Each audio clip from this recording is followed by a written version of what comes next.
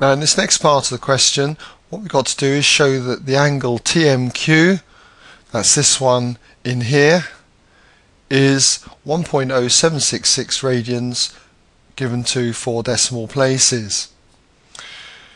So how are we going to do this? Well, basically what you've got to realize is that when you have a tangent, which TP is, it's going to make 90 degrees with the radius, so mark that in as 90 degrees. So in order to calculate the angle TMQ, which I'm going to call theta, okay, theta radians, you can denote that by a little c if you like for radians. What I'm going to need to do is use trigonometry for a right angled triangle.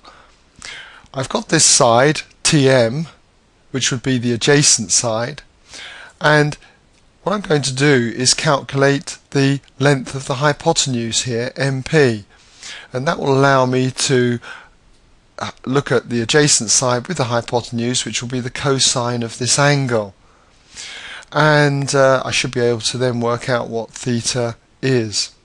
So first of all then, I need to work out the length MP, and to do that what I've got to do is think of a right angle triangle drawn through here and up through here, and apply Pythagoras' theorem to find the distance between the 2 points M and P. Okay, so that's where we start, and so by Pythagoras' theorem, MP squared, okay, the hypotenuse squared, is equal to the sum of the squares of the other two shorter sides.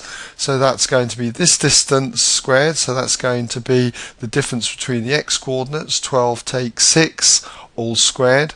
Let's just mark that in as 12 take 6 all squared, plus this distance squared, which is the difference between the y coordinates squared, so 6 take 4 all squared. So we have 12 take 6 all squared is going to be 6 squared, and 6 take 4 all squared is going to be 2 squared.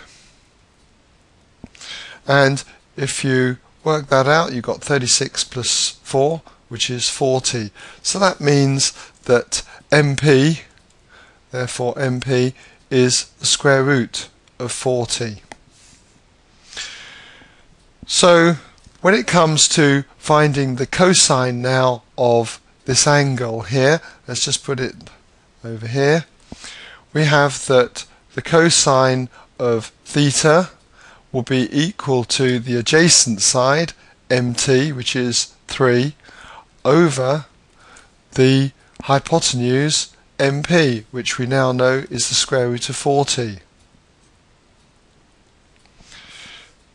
So to get theta, we just need to do the inverse cos of both sides, so it would be the inverse cos of 3 over the square root of 40.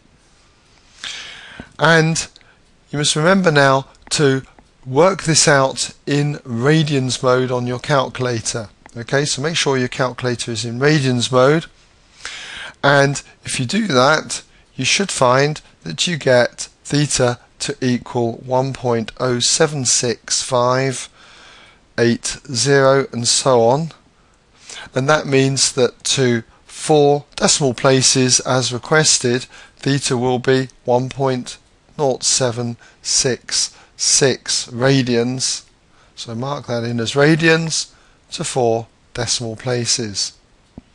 And that brings us to the end then of this part of the question.